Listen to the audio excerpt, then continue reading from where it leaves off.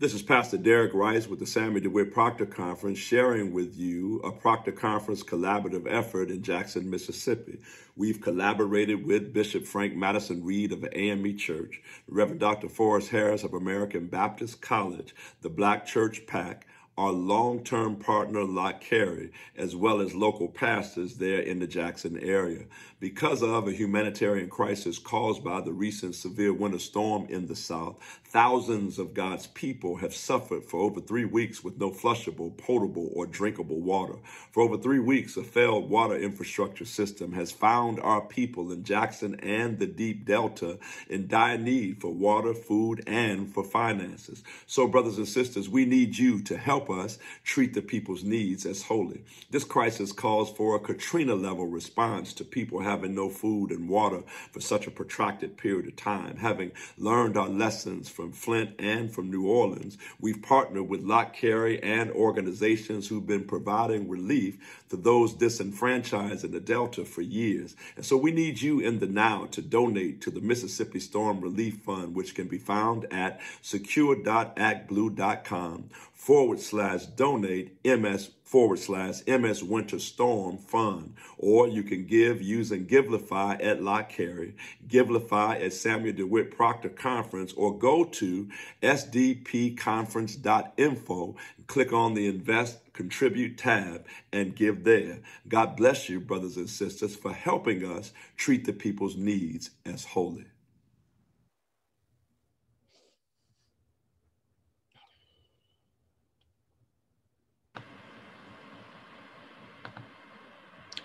God bless you and good morning. Welcome once again to the Samuel DeWitt Proctor Conference service of daily prayer and song, the Proctor Prayer-demic.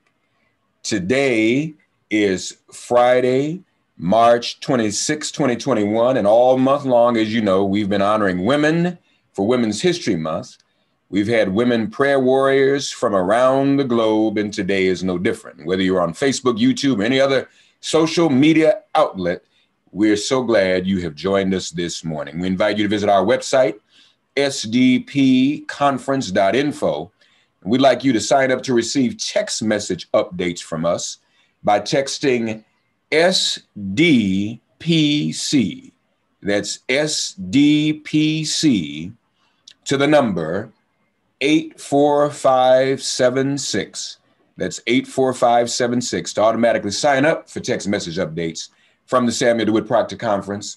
We promise to only use your number for sharing information. We will never sell or give your information away. And if you have loved ones without a smartphone or without internet access, please let them know they can also listen to the Daily Prayer-demic at noon Central and 8:30 p.m. Central by dialing 909-318-7011. That's 909-318-7011. Thank you all. And here is your host today, the Reverend Dr. Susan Smith. Good morning, everyone, in Sawubonani. It's a Zulu word that says we see you, we respect you, you are important to us, and we are so glad that you are here on this day. I'm reminded today of how we have been lifting up the women, and I'm reminding us that on a day like today, after what happened in Georgia yesterday, that we are called to be women in our strongest sense. We are called to be bold. We are called to be courageous. We are called to be persistent, steadfast, and immovable. Psalm 27, verses 1 and 2 say, "The Lord is my light and my salvation. Whom shall I fear? The Lord is the strength of my life. Of whom shall I be afraid?" And we are definitely called not to be afraid of the empire. If it had not been for the women fighting the empire all this time, where would we be?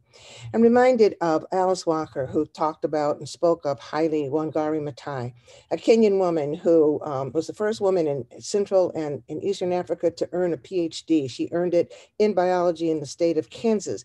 But then she went back home and she saw what the deforestation and the things that the empire was doing to her land was doing. It was causing all types of problems and affecting even the way the women were able to raise their children. She founded what was called the Green Belt Movement, and these women planted these trees all over Africa, before she died, millions of trees had been planted, and to date, over 45 million trees have been planted because of her energy, her work, and her refusal to be sitting down and being complacent. Well, when she died, Alice Walker wrote a poem, and it's called Democratic Womanism, and she says, in the poem, you ask me why I smile when you call me. You intend in the coming national elections to hold your nose and vote for the lesser of two evils. There are more than two evils out there is one reason I smile.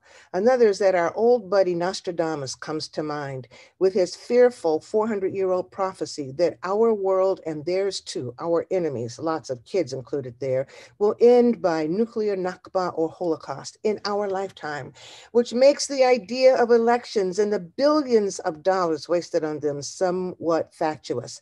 A Southerner of color, my people held the vote very dear, while others for centuries merely appeared to play with it. One thing I can assure you of is this: I will never betray such pure hearts by voting for evil, even if it were microscopic, which, as you can see in any newscast, no matter the slant, it is not. I want something else, a different system entirely, one not seen on this earth for thousands of years, if ever. Spirit of the living God, as we come on this day when some of us are wrestling with what to do and how to do it, as voter suppression and evil and sickness in this period of pandemic and police demic, as we come this morning, Lord God, some of us straining and wringing our hands, maybe wondering what to do, remind us, Lord God, that if it had not been for the women who might have wrung their hands, but who continued to walk and to work, we would not be here today. And so we have a legacy to continue. We thank you this morning for this daily prayer call. We thank you for the founders of the Samuel DeWitt Proctor Conference, the Reverend Dr. Jeremiah A. Wright Jr., the Reverend Dr. Frederick D. Haynes III, and our own beloved, the General Secretary of this organization, Reverend Dr. Mama Ivor Carruthers. Lord God, if it had not been for the women, if it had not been for the leaders, if it had not been for the boldness that our ancestors have put forward, none of us would be here.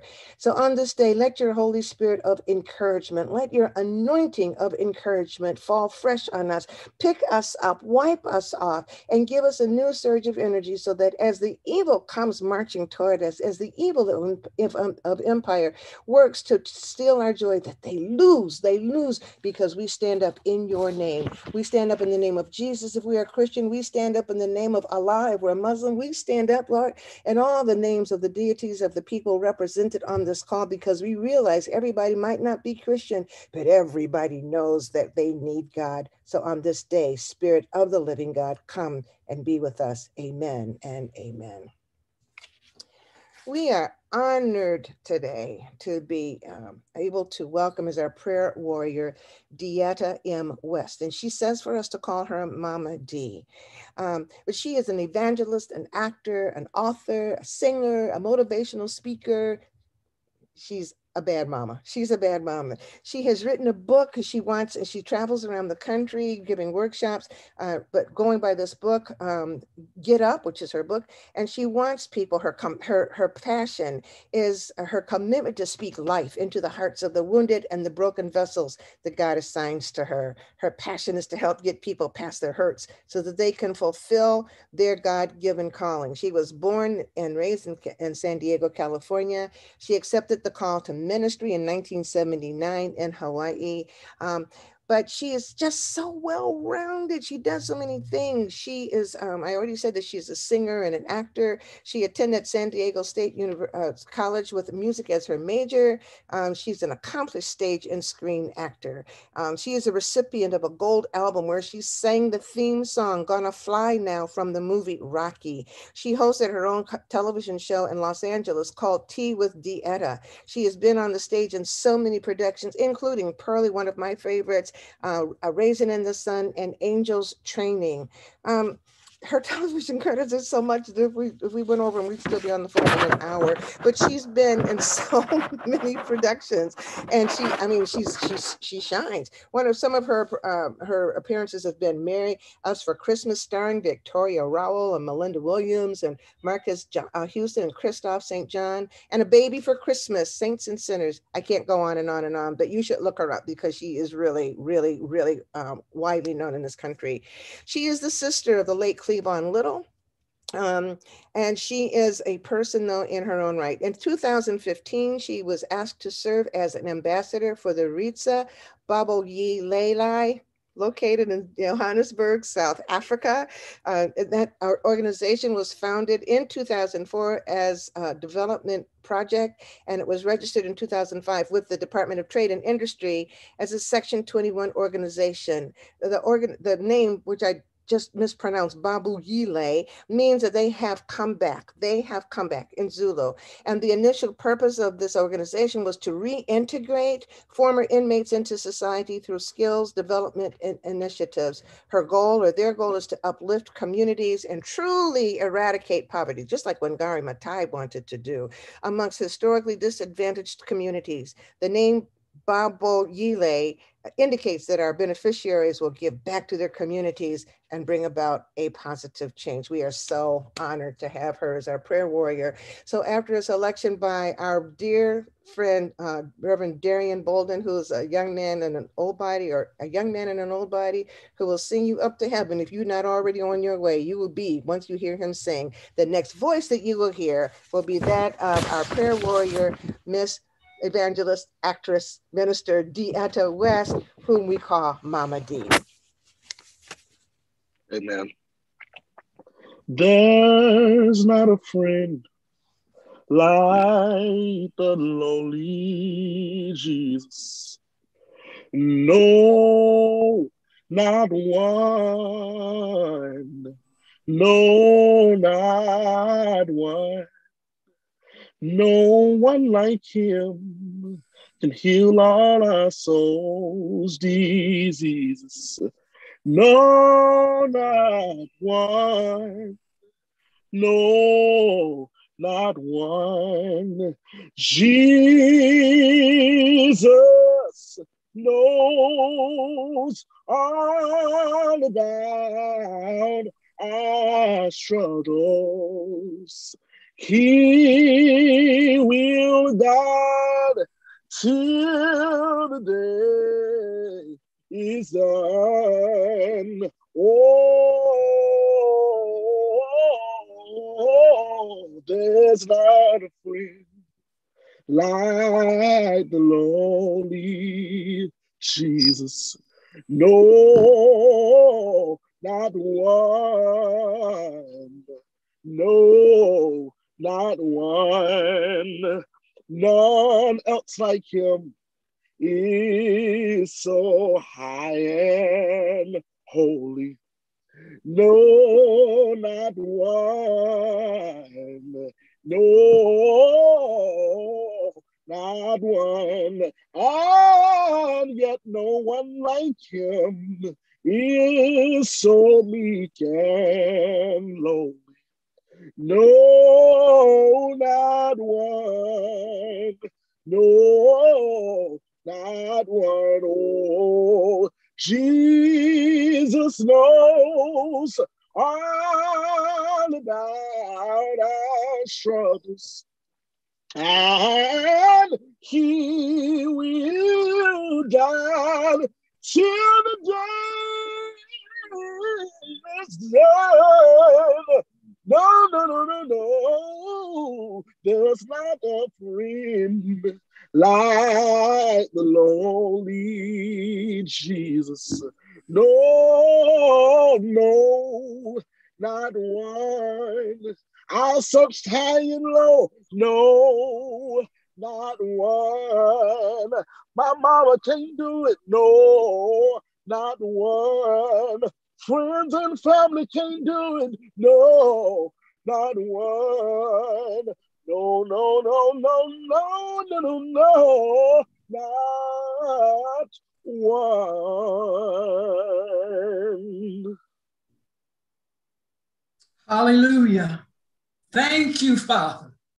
Thank you for being our friend. Thank you for being our friend. We lift up our eyes and our hearts and our minds to the author and finisher of our faith. We thank you, Father God. Oh, we reach out to you No other help we know. If thou withdraw thy hand from us, we don't have nowhere else to go. So this morning, we go to the rock of our salvation, to the stone that the builders rejected. Great is thy faithfulness, Father. Morning by morning, new mercies we see. You gave us strength for today and a bright hope for tomorrow. Thank you for hope.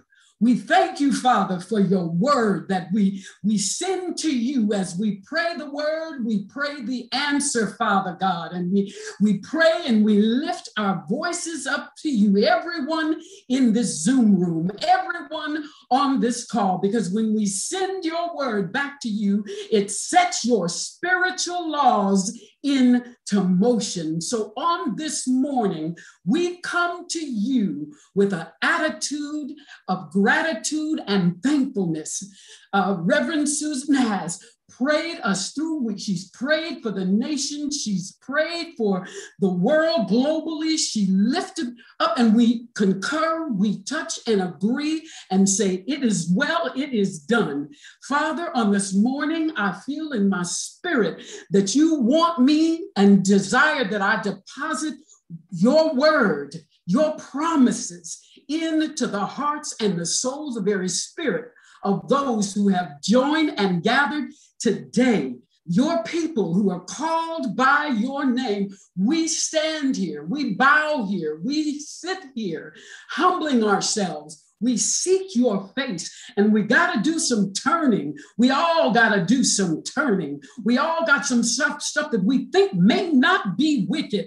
But Father, I know there's some things in our lives that we need to turn and continue to walk towards you and continue to, you said if we turn from our wicked ways, that you will hear us, you will forgive us, and you will heal us. We seek healing and deliverance on this day. So, Father, I thank you for your word that is sharper than any two-edged sword. I thank you for your promises. You promised us that in the time of trouble that you would hide us. Thank you for hiding us from the troubles that we have gone through years past and going forward. There's some stuff that we may encounter, but I thank you, Father God, that you said in your word that you would perfect everything that concerns us. There's some folk on this line that have offered to send timbers up to you. They've got some things they're concerned about. And I thank you, Father, in your word that you already gave them the answer, that you would perfect everything that concerns us. I thank you, Father God, because you said in everything give thanks, because that's your will concerning us. We constantly, Lord, be searching for what you will for my life, what you need me to do. Well, you said, go somewhere and sit down and thank me. Thank me for what I've done, for what I'm going to do.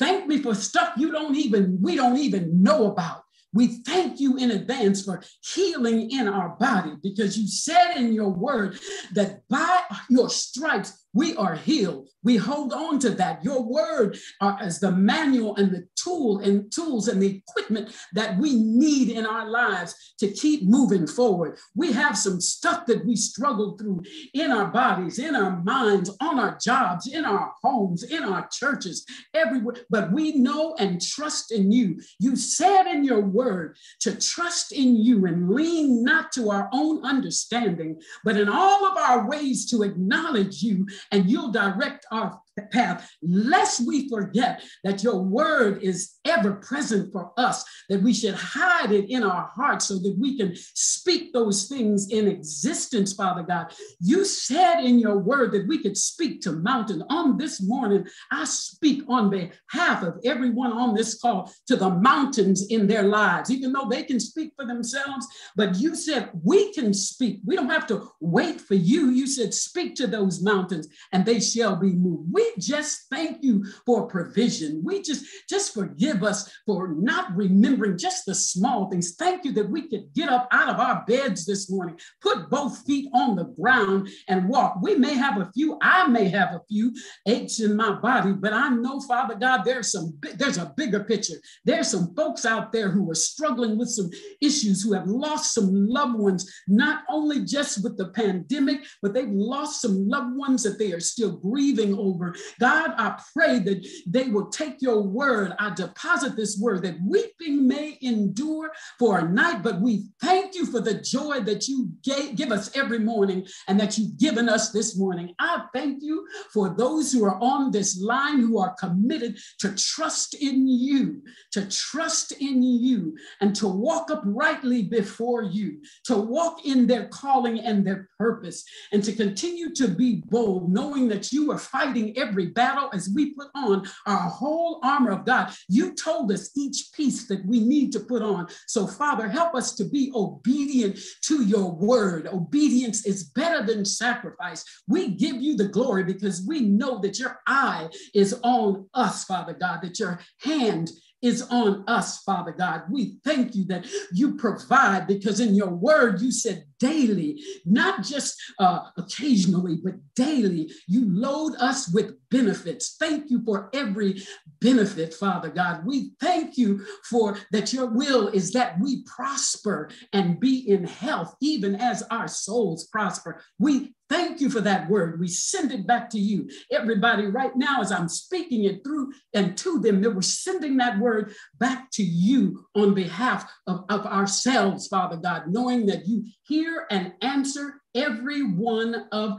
our prayers, that we wait on you, Father, and that we be encouraged, and that we know that your word says we are more than conquerors. God, I stand on your word every day of my life, because that's what gets me through, because through many dangerous toils and snares, everybody, we've already come, but through it all, we'll continue to trust in you and continue to lean upon your holy word. Satan, you have no victory. You have no place. And we speak for a moment. We give you a second of our time. That's all you get. And what you get is us saying, get thee behind us and do not push. The blood of Jesus is against you, and the blood still works. So, Father, I thank you for this opportunity.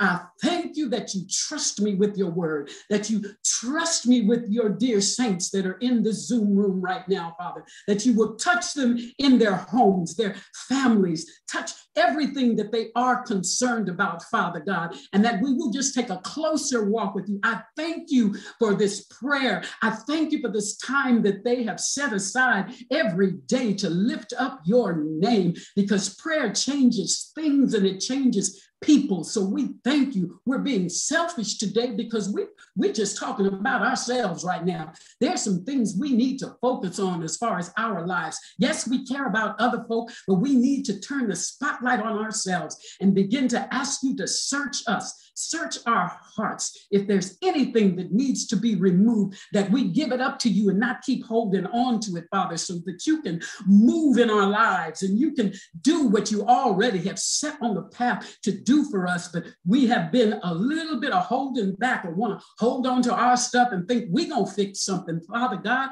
we can't fix nothing, because without you, we are nothing. So I thank you and I praise you. I speak these words of life. I thank you, Father God, as you're building us up. You're building us up, and then we will be strong in the power of your might, Father God. And we glorify you. We honor you. We thank you. It is well with our souls, even if we don't feel like it. Sometimes we can't even see your hand. But on today, Father God, you want to let all of us know that you have your hand on our lives, and that we can keep lifting our eyes to the hills from which cometh our help, because it sure enough comes from you, Father God.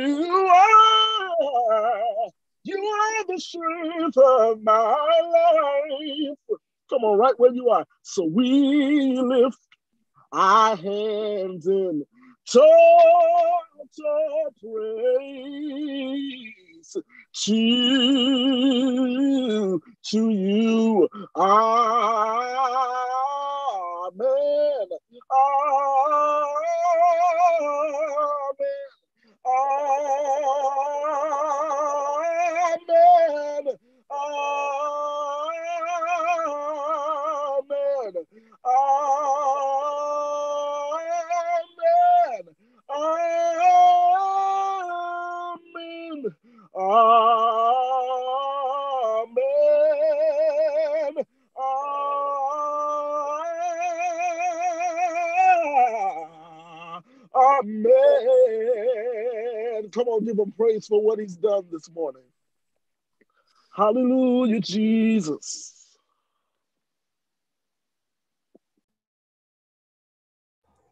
We praise God for that old man and the young man's body. Am I getting it wrong? I know there's some old and some young in there mixed together, and it's coming forward. I thank you, Brother Darien Bolden.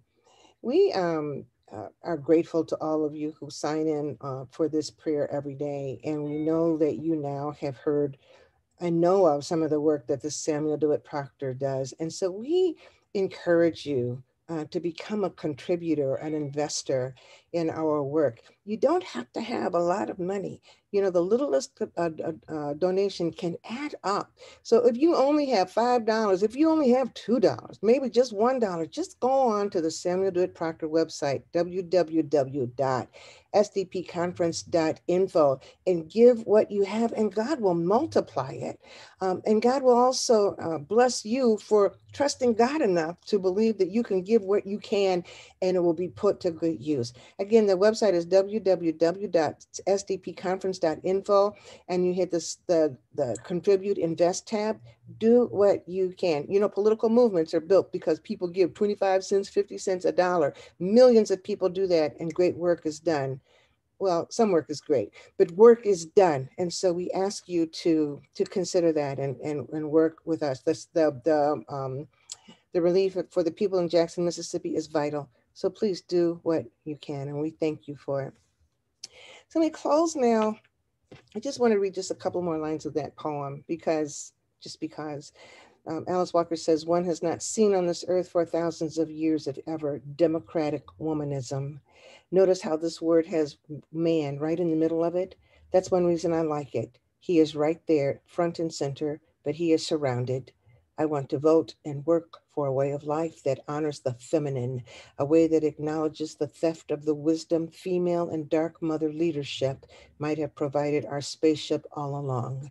I am not thinking of a talking head kind of gal, happy to be mixing it up with the baddest of bad boys on the planet, her eyes a slit, her mouth a zipper. No, I am speaking of true regime change, where women rise to take their place en masse at the helm of Earth's frail and failing ship, where each 1,000 years of our silence is examined with regret, and the cruel manner in which our values of compassion and kindness have been ridiculed and suppressed, brought to bear on the disaster of the present time.